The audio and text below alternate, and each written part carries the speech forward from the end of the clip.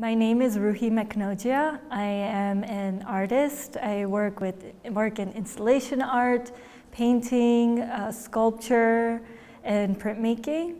I also work with animation videos. I grew up in Spring, Texas. My mom is from Pakistan. My dad is from India. So I attended the University of Texas at Austin for my bachelor's, and there I studied Middle Eastern studies, and I also studied visual arts. I later attended Columbia University, where I received my Master's of Fine Arts in Visual Arts. I decided to be an artist shortly after, I believe, certain life experiences, and I felt very overwhelmed by what was happening in the world with politics and violence and war, and I wasn't quite sure how to make sense of that world. And I also felt like these things were eating away inside of me, eating away my spirit and my happiness.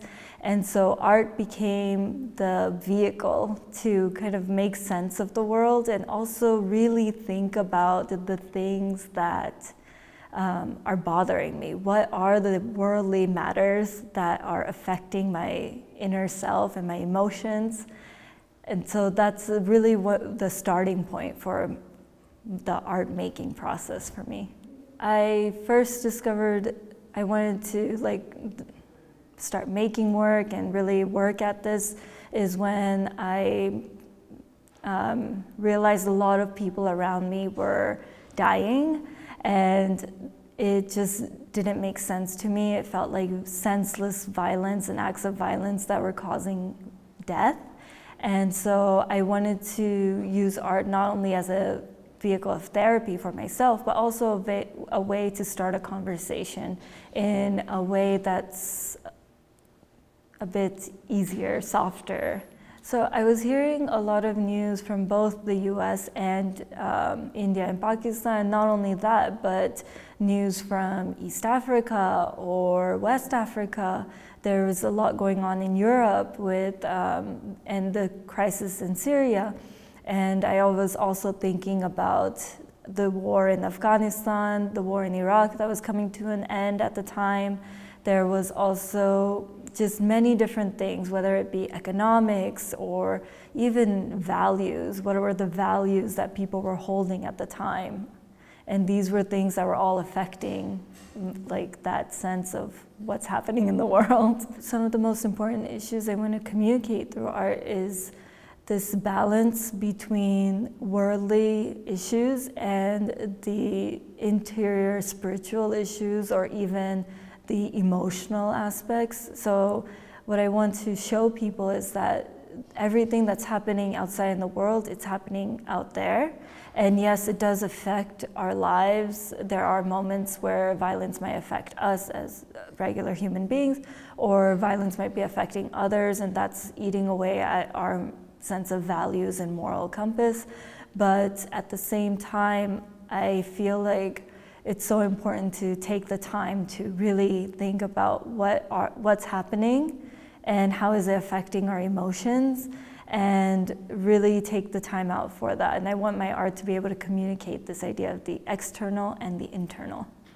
So I often talk about the metaphor of Persian gardens because in Iranian history, there is this philosophy and idea that the garden is surrounded around 4 walls, and inside the 4 walls is paradise on earth. People have created this beautiful space, and everything outside of the garden is the wretched, it's the chaos, and the chaos cannot penetrate into the garden.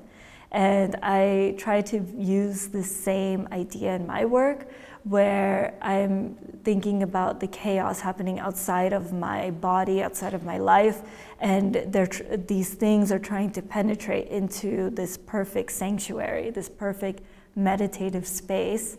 And it's this constant battle to create that perfect space and at the same time be aware of what's happening outside around me. Currently, I am working on a publication project, and it's a project with a lot of different drawings, and it's a very new project, so I don't want to reveal too much, but it again taps into this idea of esoteric and exoteric, and this idea of balance. My dream project would be to really expand. I really want to be able to work in this giant warehouse, where the warehouse would be the structure that embodies the interior, and everything outside of that space would be the exterior. I don't know how feasible such a project will be. It's a matter of finding the right space and having the right amount of time and money to be able to do that.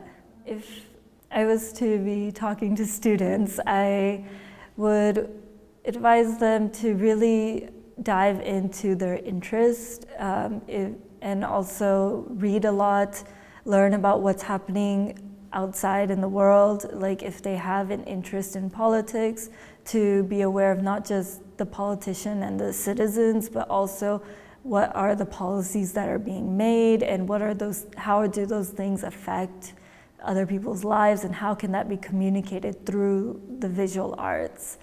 I think my biggest advice to students is really enjoy what you're doing, and if you're not enjoying it, it's time to take a different route within the arts and try to find that voice and space.